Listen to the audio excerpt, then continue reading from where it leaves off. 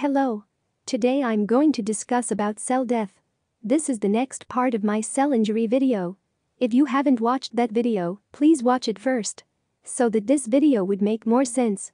As we know, when a normal cell undergoes irreversible injury, it loses its normal functions and becomes a dead cell. There are two types of cell death: necrosis and apoptosis. Necrosis is a mechanism of cell death which occurs in living tissue, and it is always a result of a pathological condition. Common causes of necrosis include the following: ischemia, pathogens like bacteria, viruses, fungi, toxins, and inflammation.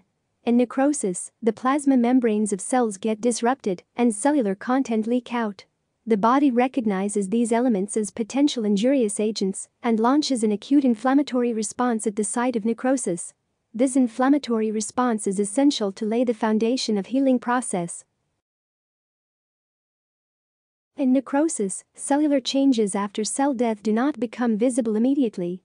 It takes about 1 to 3 hours to appear, the earliest changes visible by the electron microscope, and 4 to 6 hours by the light microscope. Therefore, in a patient who had died from a myocardial infarction, the cellular changes after myocardial cell death do not become visible immediately.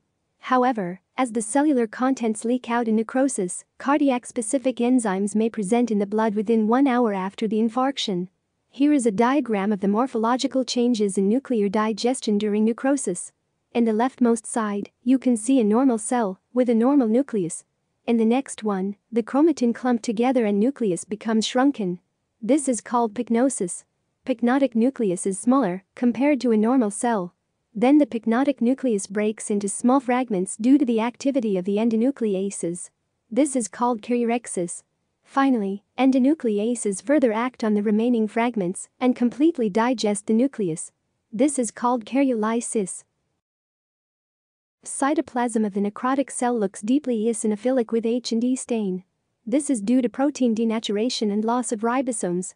Because denatured proteins love to bind eosin, and ribosomal RNA love to bind hematoxylin, and loss of ribosomes cause reduction in binding of hematoxylin. Due to the loss of glycogen particles, cytoplasm gets a homogeneous appearance, and cytoplasm becomes vacuolated. Myelin figures, which are derived from damaged cell membranes, accumulate within the cytoplasm. They are either phagocytosed or degraded into fatty acids ultimately. These fatty acids may combine with calcium ions and form calcium soaps. So eventually the necrotic cell becomes calcified. By the electron microscope, the necrotic cells can be seen with discontinuous plasma and organelle membranes. This is an image from Robin's textbook of pathology. In the first stage, the cell undergoes reversible injury. At this stage, if T injurious agent is removed, the cell can get back to its normal state. But with progressive injury, the cell undergoes necrosis. Look for the characteristic features we discussed above.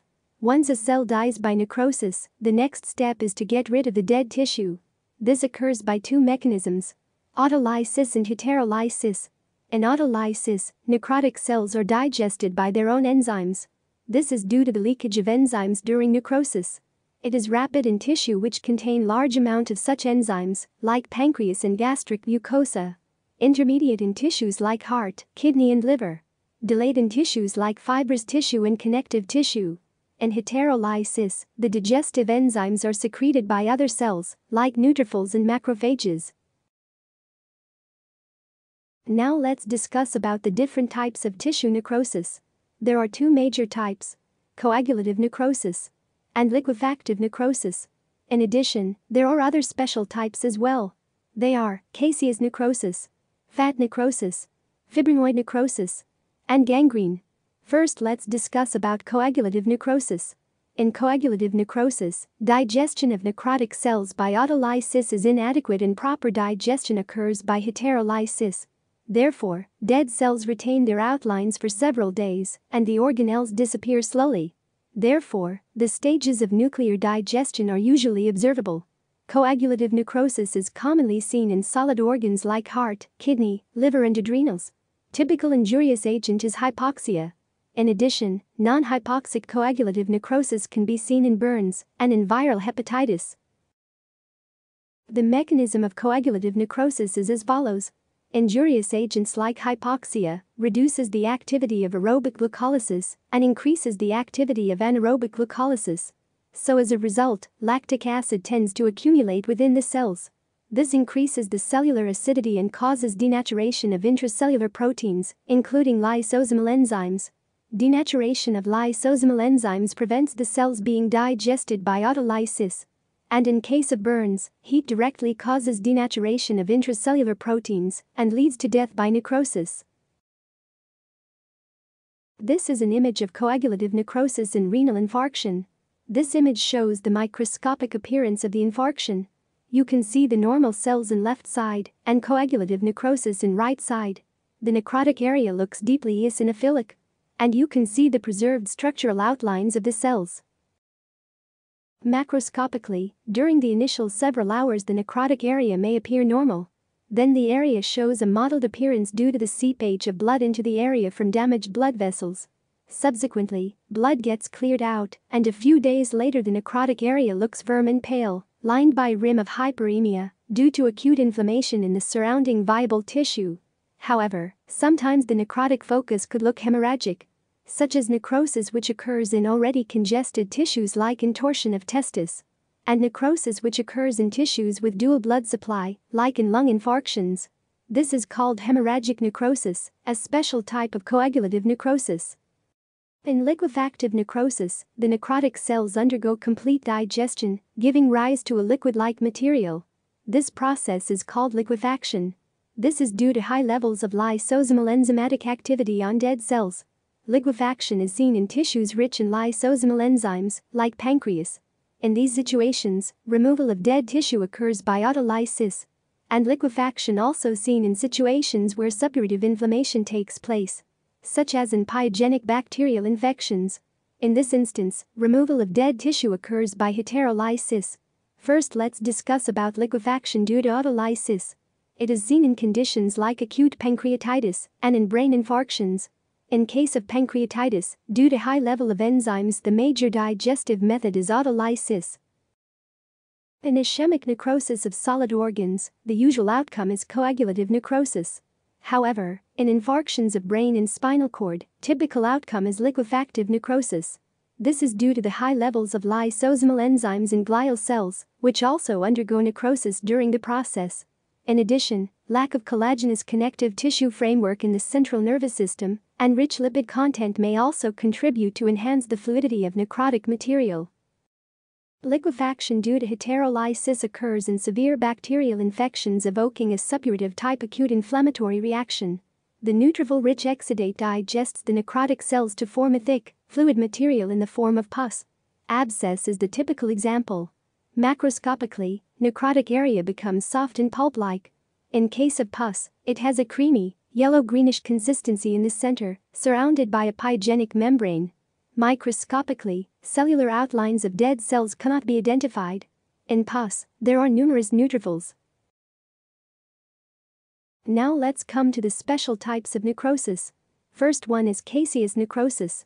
It is a special type of coagulative necrosis, characterized by yellowish crumbling nature of necrotic tissue, similar to the consistency of cottage cheese.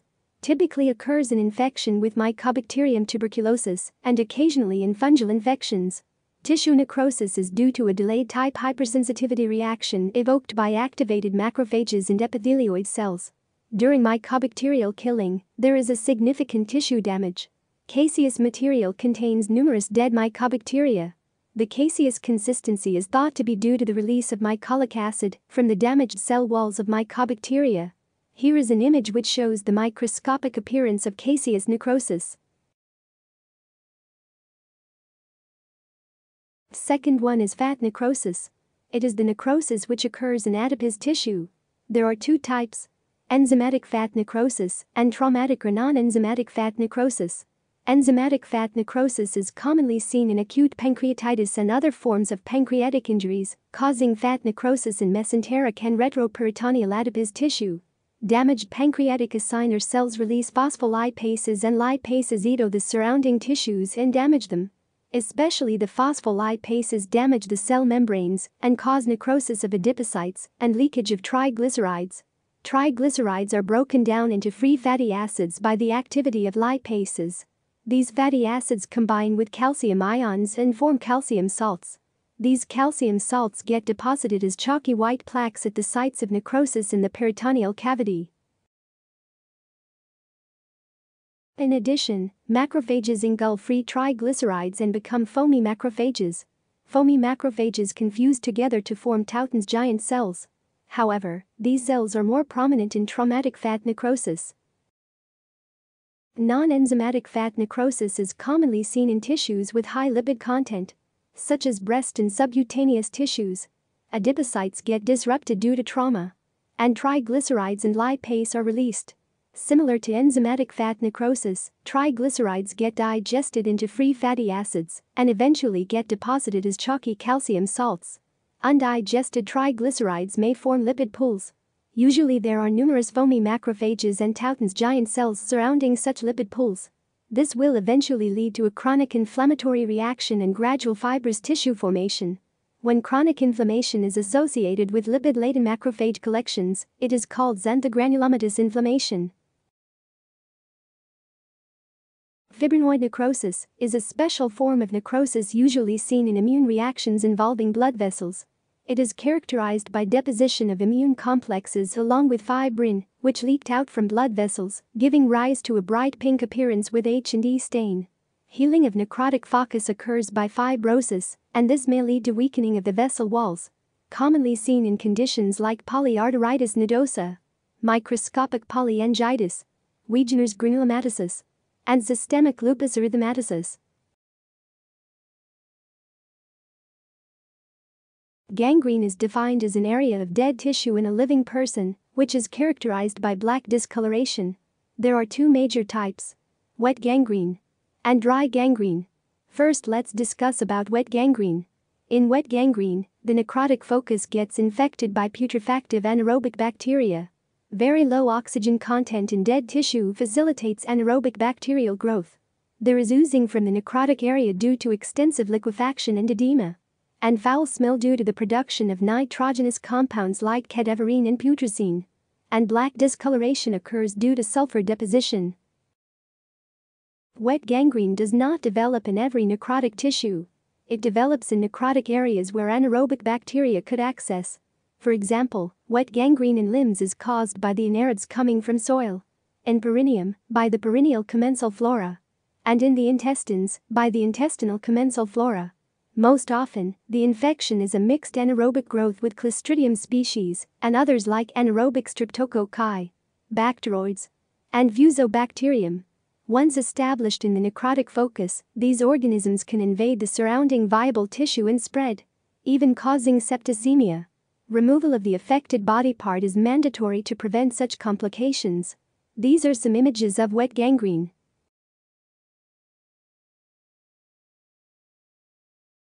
Wet gangrene is most commonly seen in lower limbs of the patients with peripheral vascular disease, especially in diabetic patients.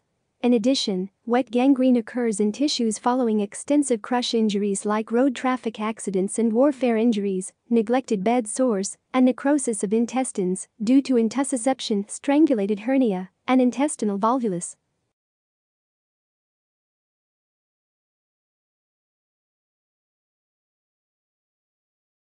Gas gangrene is a special type of wet gangrene caused by clostridial organisms, most commonly by Clostridium perfringens infection in deep soft tissue and muscle. Gas gangrene-producing organisms are particularly virulent and can spread rapidly into deep tissue planes and cause septicemia. There is increased production of gases which accumulate within the tissue planes, giving rise to a crackling sound when pressed on it. The affected area becomes purple-black in color, and foul odor may not be prominent. Commonly seen in warfare injuries, snake bites, septic abortions, and due to the use of black tar heroin. Here is an image showing an area of gas gangrene. Dry gangrene is different from wet gangrene, and there is no superadded infection. It develops as a manifestation of gradual desiccation of tissues supplied with end arteries, subjected to low-grade ischemia over a long period of time. Most commonly occurs in extremities of patients who suffer from long-standing peripheral vascular disease. presence of low level of oxygen in tissue prevents anaerobic bacterial growth. The dead tissue ultimately falls off and does not spread. This is not a medical emergency like wet gangrene. Now let's see some clinical manifestations of necrosis. Necrosis of an epithelial surface results in an ulcer. Necrosis of myocardial tissue after a myocardial infarction causes reduction in contractility of the heart and even heart failure. Necrosis of cerebral tissue after a cerebral infarction gives rise to neurological defects. Acute tubular necrosis of kidney may cause renal failure. Systemic effects may occur due to inflammation in the surrounding tissue, including high ESR, fever, and high C-reactive protein levels. Local effects may include pain and edema. Now let's discuss about apoptosis. It is a mechanism by which cells die due to activation of an inbuilt death program. Hence, it is also called programmed cell death. Unlike necrosis, apoptosis is a physiological mechanism of cell death. However, inappropriate apoptosis may lead to diseases. Now let's see some examples for apoptosis which occurs in physiological situations. During embryogenesis, shaping of organs and body parts occur due to apoptosis. Hormone-induced tissue involution, such as involution of mammary tissue after breastfeeding and menopause, occurs due to apoptosis. Getting rid of cells with genetic damage during cell division also enabled by apoptosis. At the start of menstruation, sloughing off of the uterine endometrium occurs by apoptosis. And removal of unwanted autoreactive immune cells, also enabled by apoptosis. Morphological changes in apoptosis are different from necrosis. This is an image from Robin's textbook of pathology. In the left side you can see a normal cell which undergoes cell injury and death by necrosis. In the right side, you can see a cell undergoes death by apoptosis. In apoptosis, due to chromatin condensation and cell shrinkage, the cell becomes round to oval in shape, and cellular organelles get tightly packed. Then the cell breaks up into fragments, called apoptotic bodies, which contain portions of cytoplasm and nucleus. Ultimately, these apoptotic bodies are phagocytized by phagocytic cells. Here is another image showing the stages of apoptosis of a normal cell.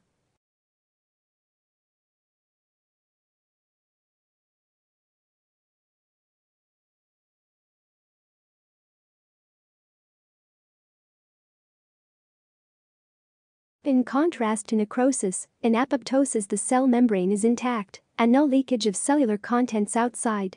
Therefore, in apoptosis there is no associated inflammation. Thus, apoptosis is a silent process with minimal secondary consequences to the host. And unlike necrosis, which is an energy-independent process, apoptosis is an energy-dependent process. Now let's discuss about the molecular mechanism of apoptosis. There are two major pathways: intrinsic pathway and extrinsic pathway. Caspases are a class of proteases which kills the cell by breakdown of essential proteins during apoptosis. More than 10 subtypes of caspases have been identified. Some of them, like caspase 8, 9 and 10, are involved in initiation of apoptosis. And some of them, like caspase 3, 6 and 7, are involved in execution of death order by destroying essential proteins within the cell. First, let's discuss about the intrinsic pathway of apoptosis. This pathway is also known as the mitochondrial pathway. This pathway of apoptosis is the result of increased mitochondrial permeability and release of pro-apoptotic molecules into the cytoplasm. The major one is cytochrome C. In normal cells, the release of these mitochondrial proteins is controlled by a finely coordinated balance between pro- and anti-apoptotic molecules, which belong to the BCL family of proteins. Growth factors and other survival signals stimulate production of anti-apoptotic proteins, the main ones being BCL2, BCLX, and MCL1. These proteins normally reside in the cytoplasm and mitochondrial membranes, where they control the mitochondrial permeability and prevent leakage of death inducers into the cytoplasm. Here is a diagrammatic representation of the function of anti-apoptotic proteins.